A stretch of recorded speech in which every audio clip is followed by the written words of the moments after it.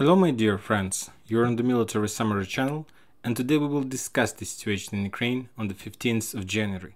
Today we have a lot of very interesting updates, so let's start. First we're going to start with the Kupiansk-Liman front line. From this area, as you can see, there are very heavy clashes all over the front line. The main clashes are on the Liman front line, but when talking about Kupiansk front line, the Russians tried to attack the Ukraine accumulation of their forces. They were attacking the 14th Mechanized Brigade. The Russians were attacking 92nd Mechanized Brigade in the towns like Dvorechne, in the towns like Stelimakhovka, that located in this area, and Novoselkovo.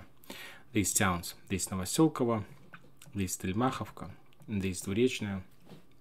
And as a result of those attacks, the Ukrainians lost around 50 soldiers and something around 3 armored vehicles. The Russians are saying that the Ukrainians still make some attempts to take control over Novoselkovsk. They're sending like the small groups of 50-20 soldiers in this town, trying to get control over some outskirts of this town. But then the Russians attack with flamethrower systems, and the Ukrainians or destroyed or are forced to step back. So no changes in this area, and I believe that Ukrainians decided to freeze this front line for a while, at least until they take a decision or have a solution what to do with the Solidar or with Liman front line. When talking about Liman front line, we have a lot of very interesting updates from this area. The Russians are saying that they were attacking the 66th Mechanized Brigade in the town by the name of Makievka, also in the town like Stelimakhovka. Also the Russians attacking the Ukrainians in the town by the name of Kuzminka, Kuzmina, in this area. And they were attacking 66th Mechanized Brigade, 92nd Mechanized Brigade, 95th Assault Brigade. The Russians were attacking the 71st Jaeger Brigade in the area of Dibrova, in this forest in the south of this Dibrova. Furthermore, as a result of effective artillery duels, the Ukrainians lost at least one howitzer D-20 and one howitzer or D-30 in this area. As you can see, furthermore, the Ukrainians lost around 115 soldiers and something around 6 armored vehicles. So as you can see, when talking about, let's say, Solidar, Bakhmut area, and when we compare the data from the report of Ministry of Defense of Russian Federation, I believe that the losses on Liman front line are higher than the losses of the Ukrainians on Bakhmut, Solidar front line. And this is very important because, as you might see from the Western sources map and from the Russian source map, the Ukrainians got as close as possible to Kremenaya. Dibrova is under Russian control. The Ukrainians attacked this area from the south through the forest, and they reached the outskirts of this town. So the Ukrainians were ready. It was some kind of, I don't know, a game between the Russians and the Ukrainians, and the main the main goal of that game was who reached the target faster. And the Russians were faster. I'm talking about reaching the outskirts of this or that town. The Russians were fast in getting Solidar, and the Ukrainians were slower in this game, and that's why now the Ukrainians completely freezed on the front line. They can't start anything because, according to the Western source and the Russian source, a lot of forces from Liman were redeployed back to Serebryanka front line, back to Solidar to stabilize the front line. And meanwhile, a lot of forces are freezed and stuck in this area right in front of the door, Kremenaya door, to start offensive operation. Meanwhile, the Russians and of course the Ukrainians in Kremenaya front line has less not very good positions, and the Russians, using this situation, this small operational pause in Kremenaya front line, tried to reduce the Ukrainians as much as possible using artillery, using effective artillery duels and so on. So if nothing changes in the next few weeks, the Ukrainians will be forced to step back from Kremenaya front line. Also, don't forget that when talking about these days, there is a small window, something around 10 days, maybe less, 7 days a week, of a small window of the temperature that is higher than 0 by Celsius. So that means that nobody are able to use the fields and the tactic of broad frontline attack because the equipment will stuck on the ground. So that's why during this week the only possible attacks, the only possible, let's say, battles and clashes we can find near towns, in forests, like positions like Solidar. But when talking about, let's say, These fields that located on the west from Kremenная and Svatova, I don't believe that Ukrainians these days are able to use these fields to attack using the broad front line attack, because they were stuck in this area. When talking about Solidar front line, as you can see, there are a lot of updates in this area. There are a lot of updates, and the most important one, not the most important, one of the most interesting is near Berestove. As you can see, when talking about the Western sources map, according to the Russian sources, the Russians managed to take control over the checkpoints that located along the railroad station.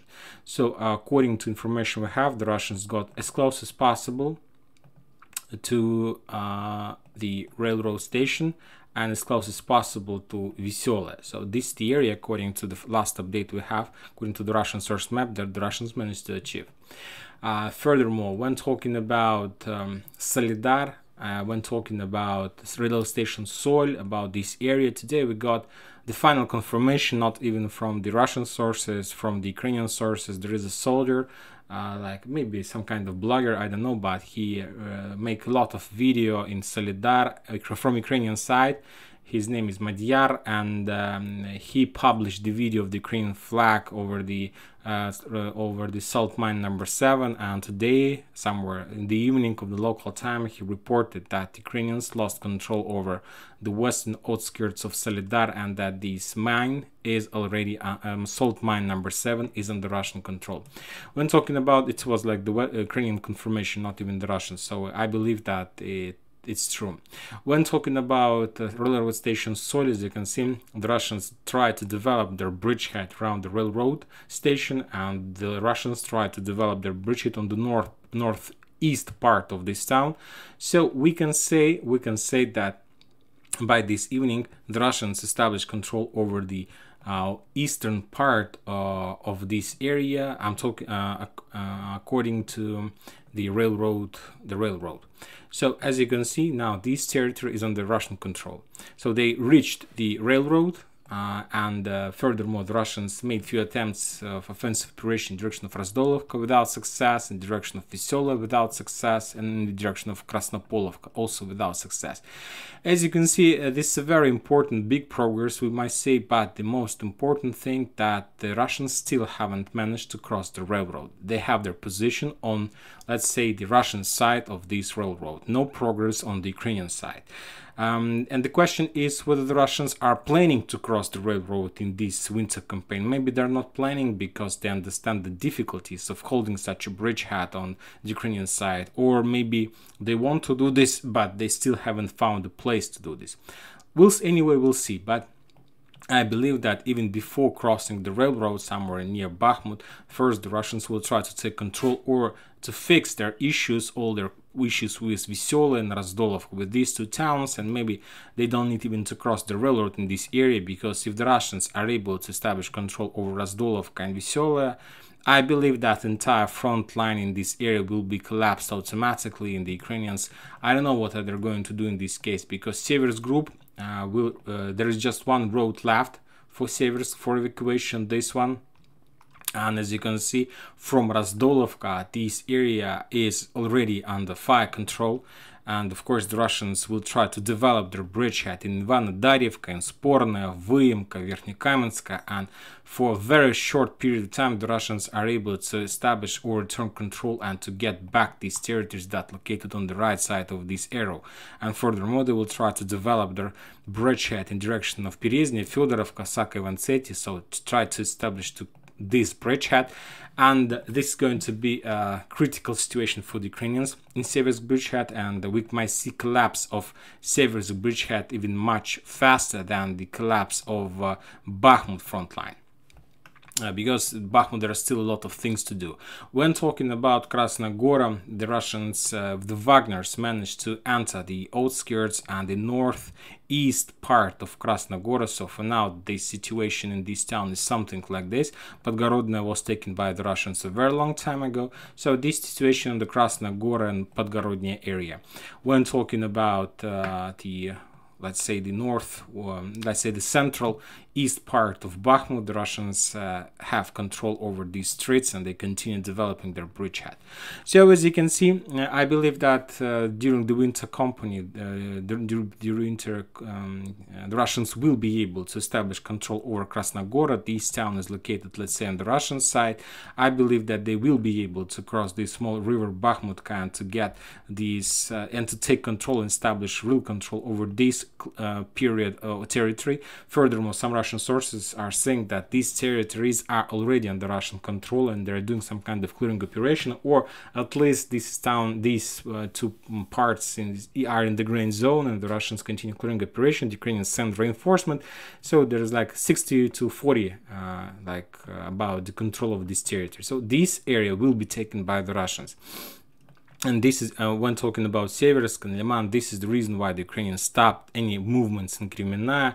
Kremenaya played its game, played its role. The Russians managed to freeze a lot of forces in this bridgehead, a lot of Ukrainian forces, resources, and now we see, and at least when talking about this configuration of the front line, we see that all the Ukrainians' attempts on the Liman front line were useless. They spent a lot of resources, a lot of time, a lot of manpower to achieve this success, and now I believe that they are forced to step back. And to tell the truth, it's the Ukrainians, when talking about retreating and stepping back, it is very painful for them to make such a decision. Because when we're talking about the Russians, they left, I believe that they have already left the territories on Ukraine even more than they controls right now. So they left the north, they left Kharkiv, they left Kherson, and everything, every single time the Russians retreated. Of course, at the beginning it was very difficult for the Russians to understand the situation, it was very painful. But now when we understand, if the Russians take a decision to step back, and if the Russians, let's say, take a decision to step back from Svatovo, Starobelsk, this situation, the Russian soldiers and the Russian population, civilians, will take it. It's no problem with this, because they understand that it is necessary. The Russians have already passed 3 such a big retreat regrouping in the territory of Ukraine. But when talking about Ukrainian, just a single town like Solidar, and we see that it's very difficult. They can't accept the situation. It's very difficult for them. And I can't even imagine what is going to be when the Ukrainians will be forced to step back from Seversk, when the Ukrainians will be forced to step back from Liman one more time. I believe this might become a real catastrophe for the Ukrainians. They are not ready. They haven't done anything to be ready for such things. They need to be ready to step back. It's a war. You can't always win. Sometimes you win, sometimes you are forced to step back. But if you expect from your army just that you're going to win, it won't bring you success anyway. Okay, now let's talk about Bakhmut, and from Bakhmut comes a lot of very interesting updates. And first of all, let's take a look at the south part of Bakhmut, and as you can see, there are very heavy clashes in Klishchiivka. And as we discussed yesterday, if you remember, we discussed these trenches, this fortification, and today the Russians reported that they managed to establish control over this fortification. Furthermore, some Russian sources confirms at least there is a Wagner's maps, their own thing that they're published, and they confirms as well, Wagner's, that they established control over this fortification as well. So the situation in Bakhmut with this back is true. It's not some kind of speculation or I don't know, fake update or something like this. Now, at least for today, the Russians have control over this part of Klishchiivka as well, and now this is a very powerful bridgehead, because now the Russians have at least visible that we can see 2 fortifications on one of the let's say left side of this canal, another one on the right side, and this is a very powerful bridgehead. The Russians have positions to hide. There is trenches, there is another one. Now positions to hide, to survive during the artillery strike. They have trenches in this forest, and now from this bridgehead the Russians are planning to develop their offensive operation in direction of the towns that are located in the south, from this one, like Delivka, Belaya Gora. And from this bridgehead that Russians wants to establish fire control over the road, over, let's say, these roads, and to from this bridgehead over these roads, and the Russians wants to cut the supply and support of the Klishchiivka and the trenches here. the Russians got as close as possible to establish 100% control over Klishchiivka and the trenches that located on the north of Klishchiivka. And this is going to be another tactical victory for the Russians before the spring campaign. After 10 days, there's going to be another window of low temperature, below zero. Maybe the Russians will try to develop. I believe that if it's below zero, the Russians need to use some broad frontline attack using fields, and maybe in 10 days the Russians will finally solve the problems with Razdolovka, Veselaya, Sporno, Ivanodarivka. So the towns that might be taken by using the broad frontline attacks. Maybe the Russians will try to do something in Liman area, and that's it. Then there's going to be February. I'm not sure about the weather in February, but if you remember, on the 20th of February of the last year, there was a very bad weather. The temperature was more than zero, so that's why it was very difficult to use fields to attack. The Russians stuck on the road because of big convoys of armored vehicles and tanks. So anyway, the Russians will take Klishchiivka before the spring campaign. I'm not sure about Bakhmut, but today there was at least maybe some, a lot of, not even a lot, maybe few military experts from the Ukrainian side and from the Western countries were saying that now the Ukrainians discuss the possibility to leave Bakhmut to the Russians. I'm not saying that they're going to leave Bakhmut, but when talking about some sources, they're saying that Zaluzhny suggested this option to Zelensky to step back from Bakhmut because of heavy losses and to move on the line of Konstantinovka, Druzhkovka, Kramatorsk, Slaviansk. There are still a lot of towns. There is a very big back of these small villages, and all these villages the Russians will be forced to take. And of course, it is going to be very heavy clashes, and the Russians might spend up to a year to reach the outskirts of Slaviansk and Kramatorsk by taking all these towns. It can take a lot of time for the Russians during the next 2023 year campaign or something like this. When talking about the Solidar Bakhmut area, the Russians destroyed the radar in Konstantinovka. The Ukrainians are sending reinforcements. They are sending reinforcements to Toretsk agglomeration, and the Ukrainians still try to hold Klishchiivka, because if Klishchiivka falls, one more think about Klishchiivka. If Klishchiivka falls, the Russians will receive the window or door to start offensive operation in direction of a southwest part of Bakhmut, and this is going to be a real cauldron.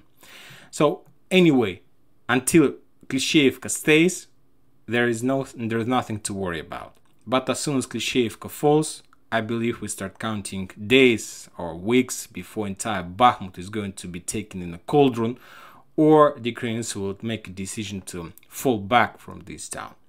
Anyway, when talking about Donetsk, the Russians reported that the losses of Ukrainians in this town during the previous 24 hours were around 80 soldiers and something around 8 armored vehicles. And now we're moving to Donetsk. By the way, as you can see, there's just a report. I received an icon saying that Sol is under Russian control. Just the part that located on the west, on the east from the railroad. The west part of Sol is still under Ukrainian control. And I'm not sure if the Russians are able to cross the railroad. It is a very difficult job, but I believe that maybe they will do this. When talking about South Donetsk, the Russians continue effective counter artillery duels. They destroyed some number of Akatsi artillery system, another Howitzem Stab B, another Howitzem Stab B in the South Donetsk area. Furthermore, the Russians, when talking about the Zaporozhye front line, and the Russians destroyed at least one Gvozdika in Gulay Polya, it's a howitzer, and another Gvozdika in Shevchenkovo, in the outskirts of Shevchenko, this one. So as you can see, there are no changes in this area. On the ground, the Ukrainians lost just 50 soldiers and something around 4 armored vehicles there, and 1 commandos in this area as well. So the front line are stabilized here. And the Russians, I believe now they're completely concentrated on Bakhmut. They concentrated a lot of forces because everything might be changed in a day, in a second, and everybody need to be prepared, because if the front line collapses, the Russians need to be ready to push and to return as much as possible. And that's it for today. Military Summer channel is reminded to condemn any violence in Ukraine. Thank you for watching. Subscribe to my channel, put your likes, join my Patreon. Have a good day. Bye bye.